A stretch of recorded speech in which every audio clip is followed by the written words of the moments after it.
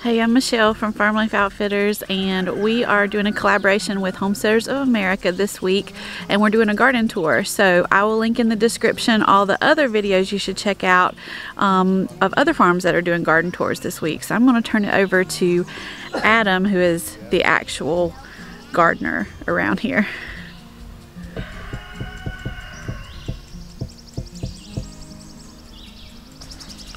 Are you going to talk about the garden too? No, I said I was turning it over to the real gardener. Oh, well, here's our lamb's quarter. Yeah. I was going to pull it up, but I think I'll just leave it for salads. So we have some beets that were transplanted from the greenhouse right here. This is kind of like extra space, so stuff for the kitchen or whatever. So we planted some pak choi that's already blooming, lettuces, beets, and broccoli.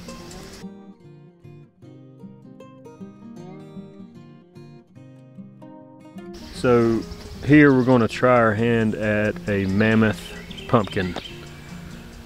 So we're shooting for like 1,000-pound pumpkin right there.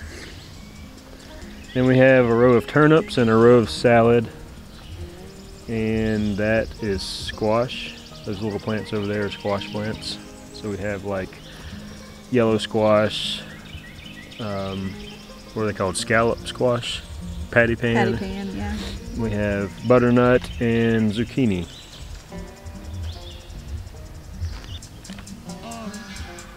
Going to top.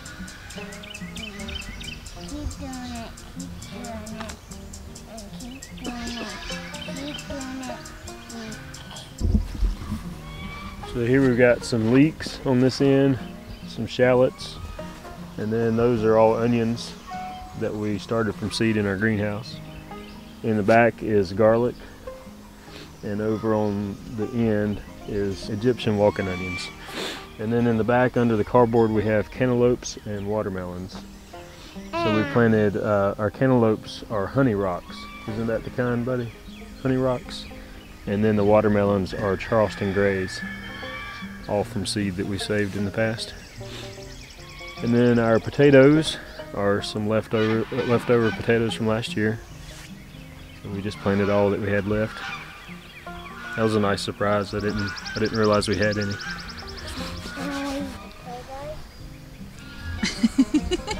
So I'll just start by talking about what we do, like how we grow things and the process. So this all starts in the fall. So last fall, I would say probably like October-ish, we had all of our chickens right here. They were in this whole area, and all winter long I would pile up leaves out there. So I would collect leaves from town, or I would use our lawn sweeper and sweep our own yard and all of our neighbors' yards and bring them up here and dump them out in this spot and let the chickens scratch through it and clean it up and turn it into compost.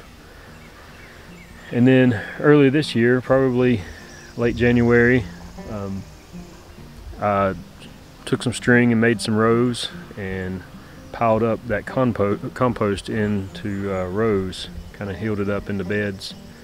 And then we planted tomatoes here. So this is going to be our main focus for this year, is our tomato crop. All compost grown, all organic, natural fertilize, no chemical fertilize. Yeah, it's going to be good. Yep. What else, buddy? What you got right here? Do you remember what these are? Peppers? Those are surprise peppers. So all this stuff, everything out here, except for like the lettuce and turnips and things, but the tomatoes, the peppers, the onions, the cantaloupes, the watermelons, the broccoli, everything was started from seed in our greenhouse, which is pretty cool. I've heard several people say, why are they so tall? Why are these steaks so tall? These are the variety of tomato is Big Beef, and it's an indeterminate, which means that the vine keeps growing for the whole length of the season. And so These stakes are so tall because that's what I had, and I didn't cut them to any specific length. And then next year, if I use them again, I'll just cut the bottom off and use it again, so they'll get a little shorter every year. I expect the tomato to get up to about this high, probably about as tall as it'll get. But if we can keep them well nourished and watered, hopefully they'll stay alive all summer. You know, usually by August the vines are dying. But hopefully we can keep them going. And the bugs are in the leaves. Maybe not. Yeah, I'm not sure how we're going to handle pest problems. I usually try to prevent as much stuff as possible. So with produce, I don't know, it's hard. Pests are a problem. But I'm hoping if I keep them well nourished and well watered, we can prevent a lot of pest problems.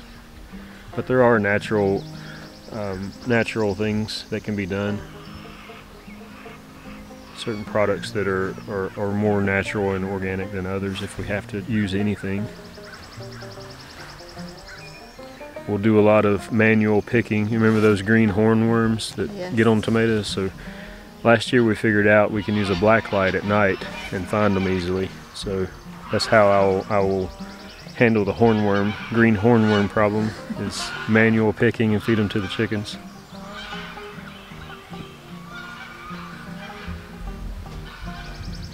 You want to go over there? Yeah. These lines, these are flowers. Yeah. Just these flowers. Flowers, green beans. Yep, so these are bush green beans. They're 2 weeks apart, so this row was planted probably 4 weeks ago. And then these 2 rows were planted 2 weeks after that. And then here we have flowers. I think there's marigolds and zinnias, and then 2 rows of okra that hasn't sprouted yet. And then up there we have some sweet corn. We have about 8 rows of sweet corn up there. Silver Queen. So we have started not using the tractor. Typically we would take the tractor and plow this, cultivate it with a disc, smooth it all out, and then plant, and then use the tractor to keep the weeds out. But for the last probably 4 years, I just take these tarps, which are used billboard signs, and put them down, and which kills all the weeds. Well, it makes the weeds sprout, and then they don't have any sunlight, so they die under the tarp. And then once you plant, I do use my wheel hoe and keep it cultivated, to keep the weeds out. But we found a huge improvement in our soil by not plowing and using these tarps to keep it covered. But you have to think ahead. Like those tarps over there on this side of the corn, that area is for pumpkins this summer. So we don't plant those until July. So that's months away, and I've already got it covered, preparing it. And that tarp up there will probably be like squash or something. Looks good. Yeah. Everything's growing so good. I know. The beans look good, don't they? Yeah.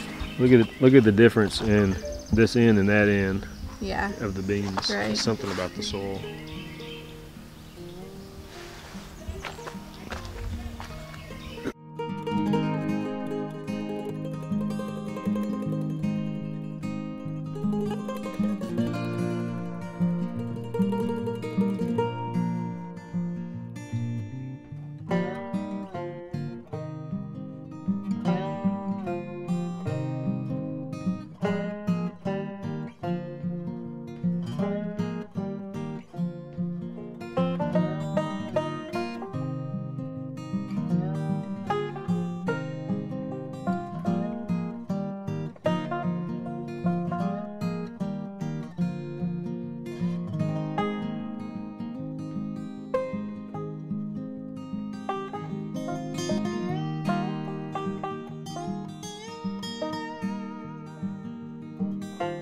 So these, in between all the branches, these little sprouts, they're called suckers. So we're keeping all those picked off, which will encourage larger fruit. So if you let those suckers go, that's like another plant, basically, like a main vine. If you let it come out here and keep growing, it will have blossoms on it. But if you keep it pruned back, these blossoms here they'll produce larger fruits.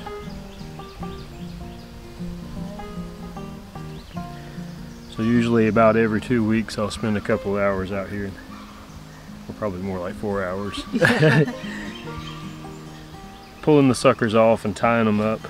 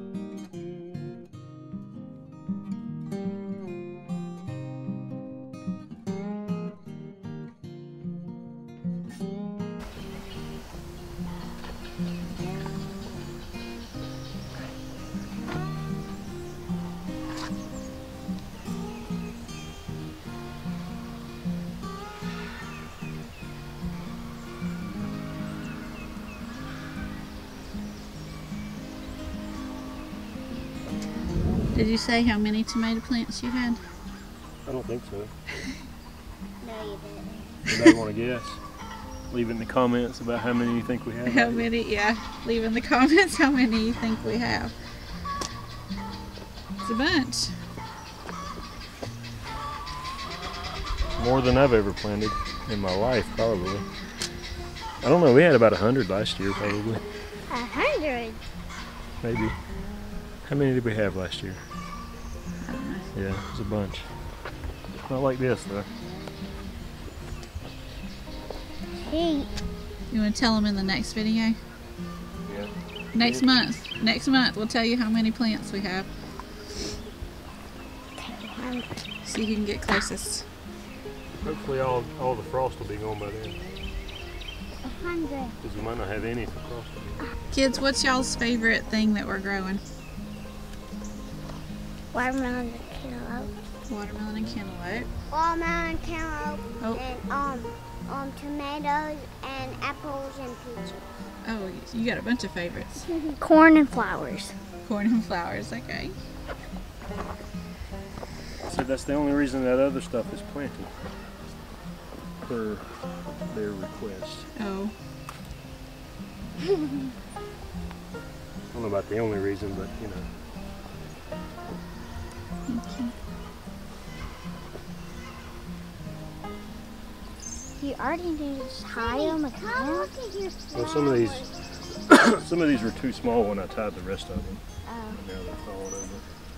Penny, come look at your flowers.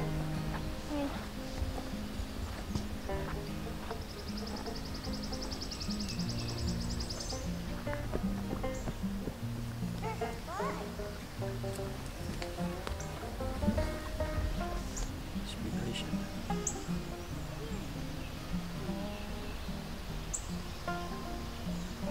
Look how big that is.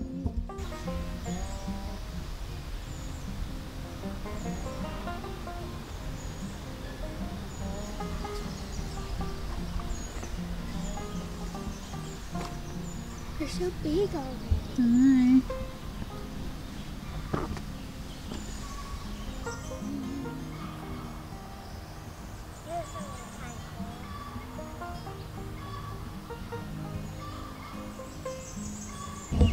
So, which flowers are these?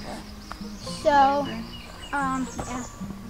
So this first row is marigolds, and then this one is zinnias, and these right here are white zinnias, And this one is another row of marigolds, and we still have a lot more marigolds left than just one pack. It was full to the top when we got it. These are the asters or osters.